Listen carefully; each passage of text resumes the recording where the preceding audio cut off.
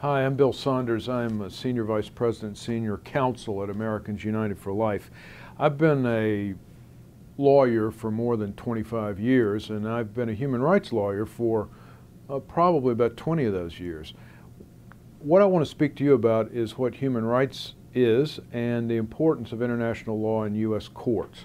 I'll be brief, but I think it's interesting and important. You know, if you think about it, sometimes when we talk about abortion or euthanasia or destructive embryo research, people will say that's a kind of a category of kind of special people interested in a particular kind of narrow issue, but it's not.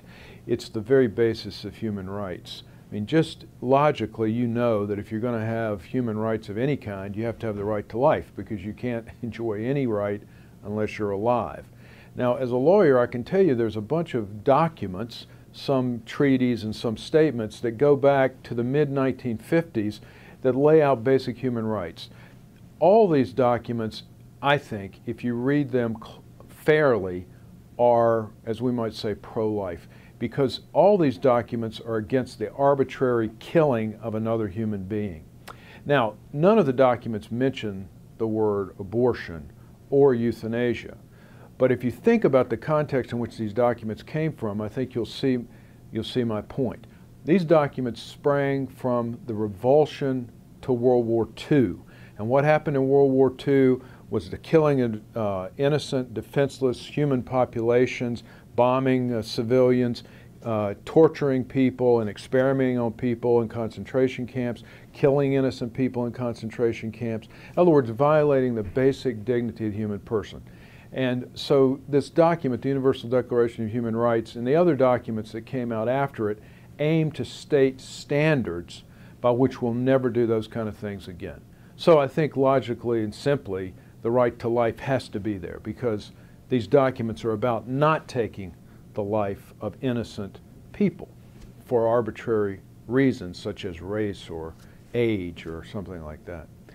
Now, there is an argument that, and then let me mention, there is a web page called sanjosearticles.com in which this argument is made in more detail by a number of people, including myself, who drafted something called the San Jose Articles, and I'm one of the signers of it, and I invite you to go to that page and get this in a little more detail than I can give you now.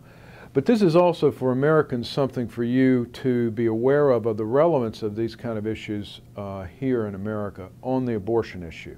We all know that abortion was created from nothing by the U.S. Supreme Court in Roe v. Wade.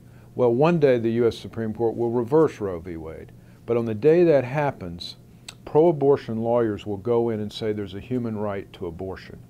So we have to be prepared, and we have to make the arguments, and we have to have the understanding now that all human rights are based on the right to life. They include the right to life.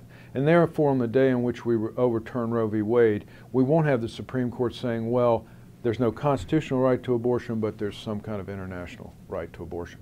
And again, I invite you to visit the webpage I mentioned, as well as AUL.org, and learn more about this.